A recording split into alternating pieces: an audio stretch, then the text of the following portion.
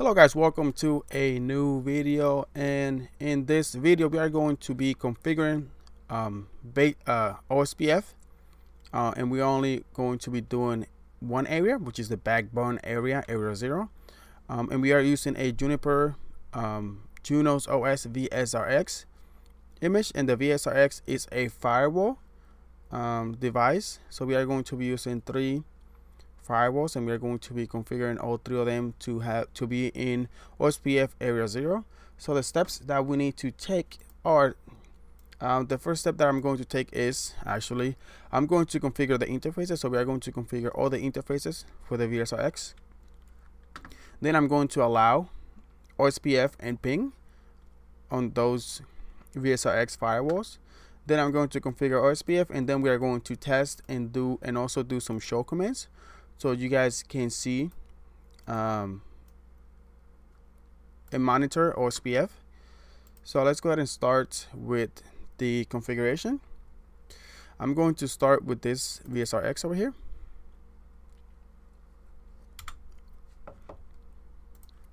Okay, so this VXRS is this one right here. So I need to configure 172.16.2.1 on gigabit interface 0/0/1. And I also want to configure 192.168.1.1 on gigabit GE0. So let's go ahead and do that. I am already in the configuration. So what I want to do, I want to set, we want to set interfaces GE 0/0/1. I want to start with the local. After that, you want to do the unit 0, which is a logical interface. Then you want to do the family, which IP family you want to do. You want to do init for IPv4. If you want to do IPv6, then you put a 6 right here. But we're doing IPv4. Then you want to do address. Then you type the IP address that you want. /24. Okay. Then you want to go ahead and set interfaces GE 0/0/0 unit 0 family init address 192.168.1.1/24. That is great. So we have configured those interfaces, so they should be up and running. If we do a run show interfaces ters, spelled that incorrectly, ters, you should be able to see that we have configured GE 0/0/0 that 0. That's because of the unit that we gave it, unit 0. That's 0. It's the sub interface. Here it is, the IP address, and here is /1 with the .0 because we specify unit 0. Because for Junos OS, you need to create sub interfaces. You do not go into the physical interface and configure an IP address. You do that from the sub interfaces. Okay, after we do that, the next step that I want to do is to allow OSPF and ping on interface gigabit 01 and gigabit 00. So the way to do that, I want to do an edit security zones, security zone trust. Let's go over here. Then you want to do a show. So that's what we have. Let's go ahead and just go to tab and do a set security zones, security zone. Then you want to go into the trust zone. You want to do interface, and then you want to add the interface that you want to add over here. So I want to add gigabit 0. I want to do a host bound traffic system services, and you want to allow ping. Then you want to do set. You want to do a set. You want to do it again. Security zones, security zone, trust interface, GE 0. And now what I want to do, I want to do host bound, but I want to allow a protocol OSPF. So now we have allow ping, so we should be able to ping, and also OSPF. Now I want to do what I want to do from gigabit 0 set/0/1 is I just want to allow ping because we are not going to do OSPF on this one. So you want to do set security zones, security zone, trust interface, GE1, host inbound, system services, ping. Then you want to commit. So we commit our changes. Let's wait so it doesn't give me an error. Register, PID, good, commit batch, we are looking good. Now let's go ahead and go into this firewall, and we need to configure 3 interfaces. The 3 interfaces are going to allow ping, and only 2 interfaces are going to allow OSPF. So you want to do set interfaces. Let's start with GE0/0/0 unit 0. Then after that, what you want to do is you want to do a family init address. For this one, it's 192.168.1.2/24. Set interfaces GE1 unit 0 family init address 172.16.1.1/24. Then you want to set up the set interfaces GE2 unit 0 family init address 192.168.2.2/24. Great. So now we want to allow OSPF on this interface, OSPF on this interface. So you want to do set security zones, security zone, trust interface GE0, host inbound traffic protocol OSPF. Then you want to also allow on 2. Great. So then you want to also allow, instead of protocols, you want to allow system services ping. Ping.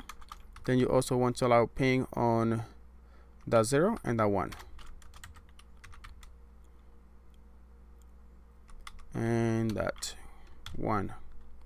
There we go. So we have allow ping on .2/2/0 and /1. We allow OSPF on /2 and /0. So we are looking good. Now what I could do is I want to go ahead and commit my changes. Now let's go ahead and go into this last firewall. And I haven't logged in yet, so let's go ahead and log in. There's no password or anything, so we are going to go into the CLI, the configuration mode. First, you wanna set a password because we haven't created a password here. If you don't set the password, it won't let you commit. So let's go ahead and do set system root authentication plain.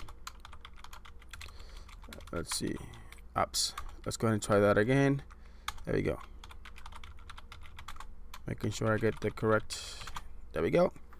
Looking good. So now let's go ahead and configure set interfaces GE0/0/2 unit 0 family init address 192.168.2.1/24. Then you want to do a set security zone, security zone. You're going to put it on the trust. That's fine. Then you want to do interfaces GE hostbound traffic system ping to allow ping, and then we are going to allow OSPF, so it is a protocol OSPF. After we do that, let's go ahead and commit our changes. So after that is done, we are now going to configure OSPF. So I'm going to show you how to configure OSPF. So we are going to go into the first. You can start wherever you want to. I want to start from the beginning, from the first VSRX. So the way that you do that is you want to do into edit protocols OSPF. From over here, you can do a show command. You can see that there you would have any configuration over here. So you want to do a set area 0 interface GE. So we are going to add GE 0/0/0 dot 0. So you need to add the sub interface. Then you want to add the /1.0, and we are going to say this one is going to be a passive interface, and that passive means that we are not going to share, or we're not going to connect or try to connect OSPF on this interface. So it is passive, therefore we won't be able to connect with OSPF. Okay, so I'm just saying do not connect with OSPF.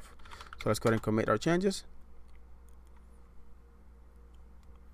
Then we are going to go into the second VSRX. Good. So from over here, we're going to edit protocols OSPF. You can do a show to see what we have. We don't have anything. Now we are going to set the area 0 interface GE 0/0/0.0. That should be good. And then we are going to also add /2.0, and then we are going to add the .1 and we are going to say that this one is going to be a passive because we don't want to allow OSPF to form an adjacency on that interface. Okay, then you can go ahead and commit.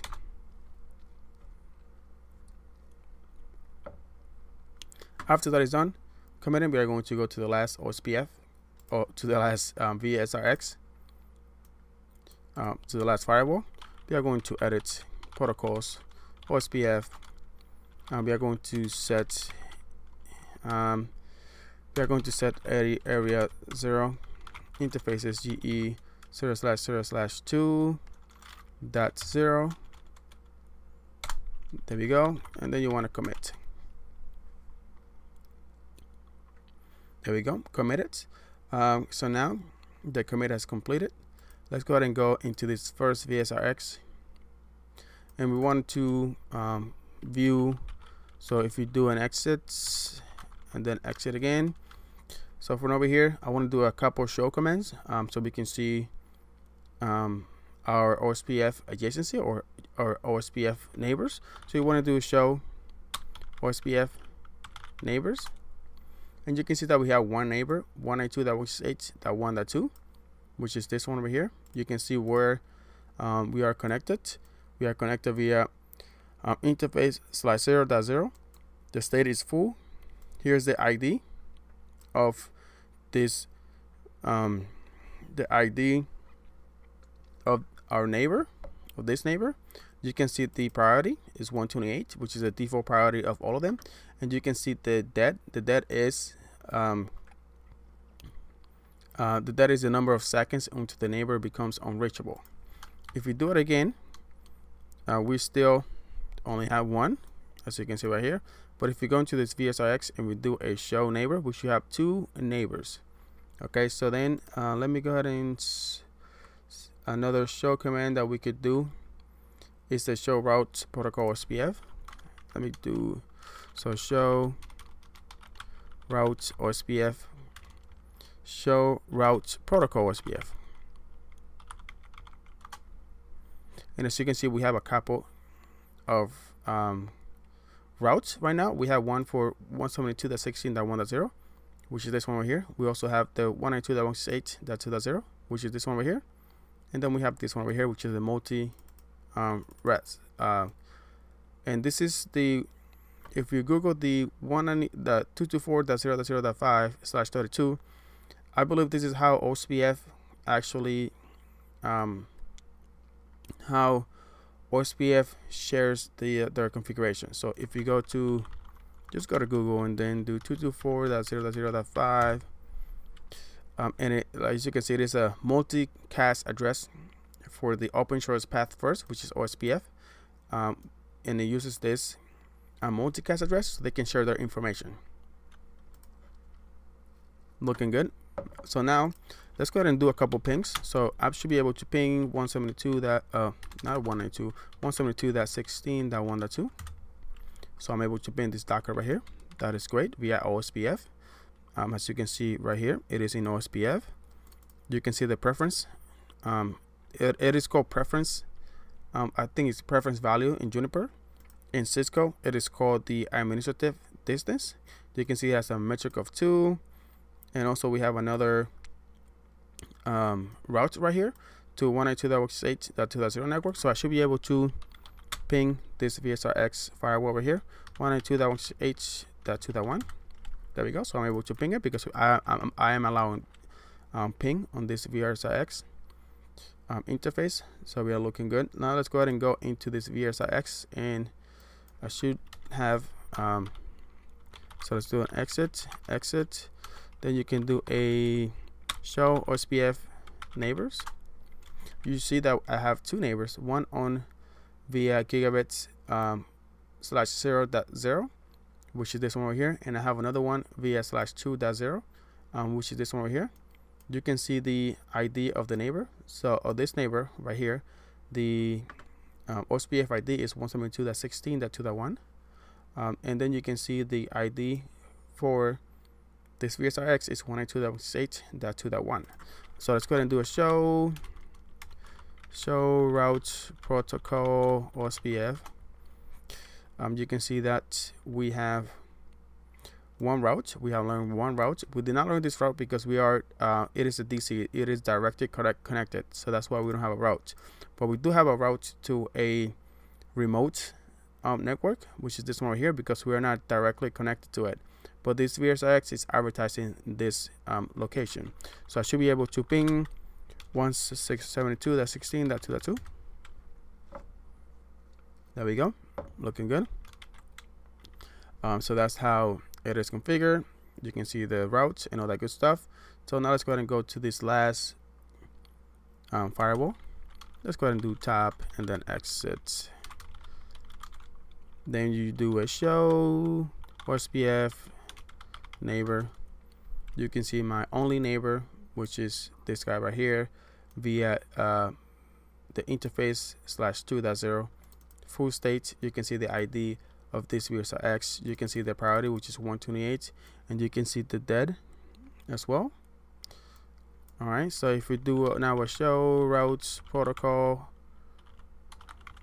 OSPF, you can see that we have learned a route to this remote location, to this other remote location, and also to this other remote location, because we're not directly connected to it. So we have to actually learn it. And you can see the multicast OSPF IP address over here. And I should be able to ping this Docker image and this Docker image, which are basically Linux devices. So let's go ahead and ping 172.16.1.2, which is this one right here. Now I want to ping 172.16.2.2. That two, and there we go. I should also be able to ping 192.168.1.0 network. So if I ping 192.168.1.1, I should be able to ping it, and there it is. So this is it for this video, guys. I hope you guys enjoy this video, and if you guys enjoy this video, why don't you guys go ahead and follow me on Twitter at CCNA Daily Tips if you have a Twitter account. If you do not have a Twitter account, go ahead and create a Twitter account and then follow me on Twitter at CCNA Daily Tips. Thank you guys for watching this video, and I will see you guys on the next one. Love you guys. Bye bye.